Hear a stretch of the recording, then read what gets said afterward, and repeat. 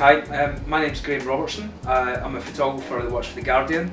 I've been working for The Guardian since about 2005, but I've been a photographer for almost 20 years now.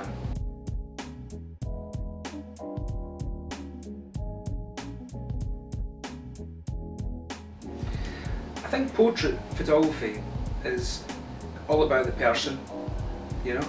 Sometimes there's two ways you can look at it. You can either have somebody set up, you can have an organised sort of session with somebody in a studio, or you spend weeks, months in negotiations with that person of what to do, how it will look, etc. Or you have the situation that you turn up and then you scope something to do and you try and sort of gauge what that person is like, how far you could push that person. And sometimes, you know, things come to you.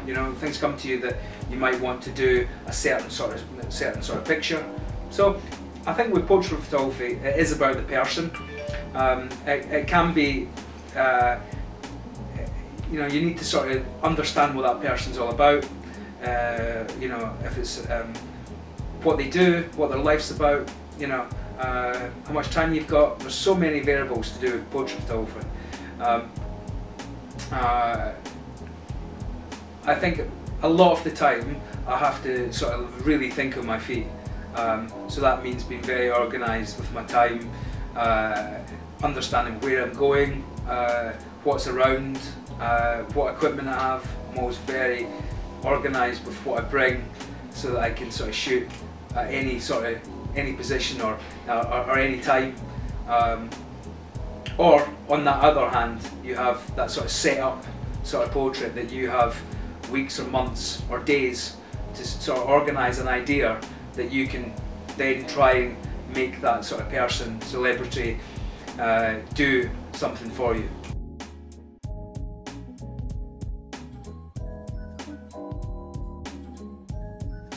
I'm a people's person. I love people. It's one of the reasons that I love portrait photography. If I turn up at a job, or either for my organisation or for a private client, and that person isn't in the best of moods, never ever, when I leave that room, they're probably in a good mood. I enjoy people, I can relax them. I'm not the sort of person to come in and start shooting. If I can gauge that person just needs a little bit more of me, I won't take a picture of them straight away. I'll have a cup of tea, I'll hang out with them, chat to them, gauge where I am. It doesn't matter if it's a grade A sort of celebrity or some, everybody needs a little bit of different sort of attention. So when PRs say, this person's only got this amount of time, I don't really listen to that anymore. I used to when I was a bit younger. Now I know that it's up to me and that person to build a very small relationship in a very small amount of time. I've got hundreds of stories of PRs coming into my studio saying, you've got 2 minutes, you've got 2 minutes. And then me spending the first 2 minutes chatting to that person and spending half an hour, sometimes longer with that person because they're having fun. Maybe not even fun, but they're enjoying the experience, So I'm a people's person, a lot of portrait photographers and photographers in general maybe see it as just a technical thing. I'm going to do this, I'm going to do that, and they don't have that interaction with the person. I have the technical ability, but I also think that the relationship you have with that person is probably the most important thing.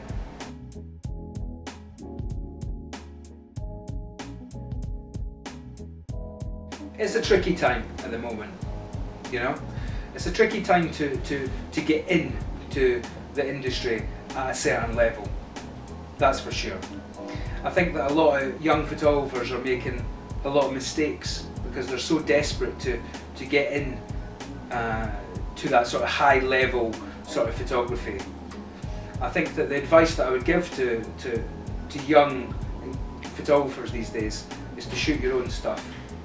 It doesn't matter what people are saying you should do. shoot your own stuff. People are very important. If you want to be a portrait photographer, you should be shooting people. You should be realising what that is to be shooting people. I think the mistake that young photographers do is they rush. They rush into it. You're going to be a photographer for the rest of your life. You know, it's not a career that lasts for 5 years, 10 years.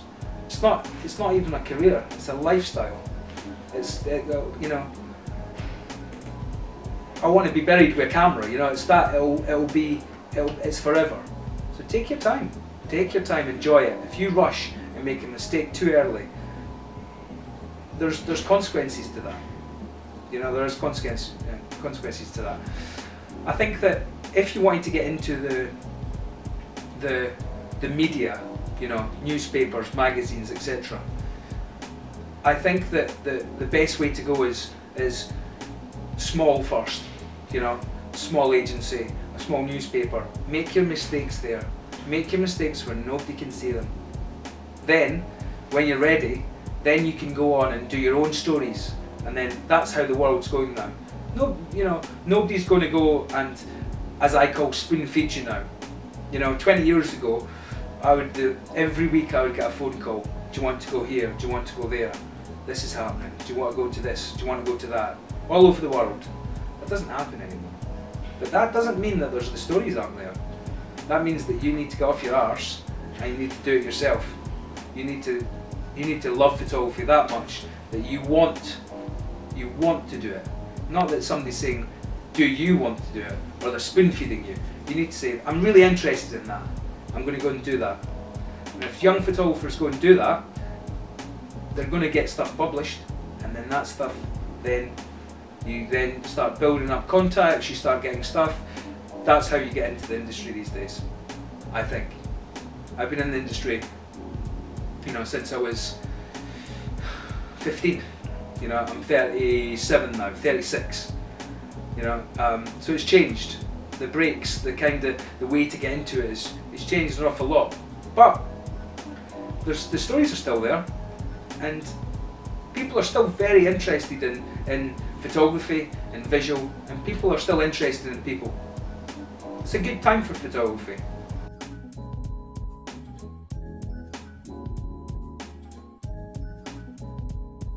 So I started off as a printer, so I worked in a dark room, and I think I feel sorry for the young photographers now that don't get that experience, because for 3-4 years I spent my whole life in the dark looking at other people's pictures, getting photographers coming in, looking at the contact sheets that I printed off, tell me what the best pictures were and tell me to go and print them.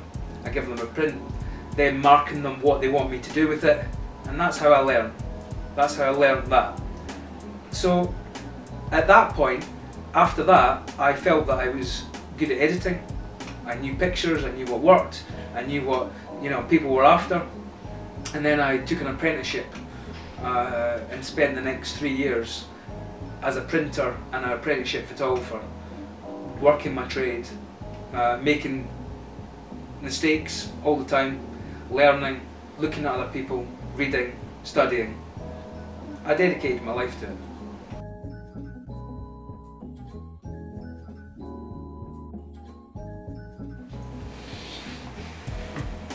I don't think I've ever thought I've made it. I don't think like that. That's never been my ambition to make it. My ambition was to take pictures, full stop. You know, I never got in it for the money, I never got in for the fame, the glamour. I just really enjoyed people, and I really enjoyed taking photographs. It was like a shield for me, something to dream about, something to imagine, something to have my ideas and my daydreaming that I used to get told off about. I used to, you know, I still do have a black book that I write down my ideas, and if I'm waking up with an idea, I still have it and I still write it down. It's just my life.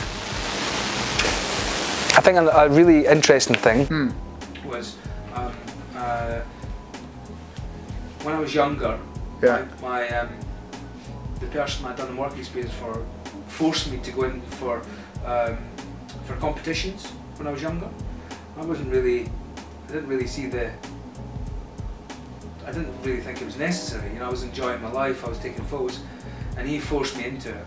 I think possibly because he wanted me to get my name more out there, and I think I won the Scottish Young Photographer of the Year and the British Young Photographer of the Year, and that really launched me into a different sort of stage. And 6 months after that I was offered a job for the Scotsman, and it was the first job for the Scotsman I'd ever employed somebody for 20-30 years, and I was the youngest photographer by 40 years or something, and that was a really big move from a local agency to you know, one of the best newspapers, broadsheet newspapers in Scotland that really used pictures, and that gave me a real platform to sort of show off what I was capable of doing. I was really given, because I was that young sort of photographer, I was given a real free hand to do the sort of pictures that I wanted to do. I was taught so well that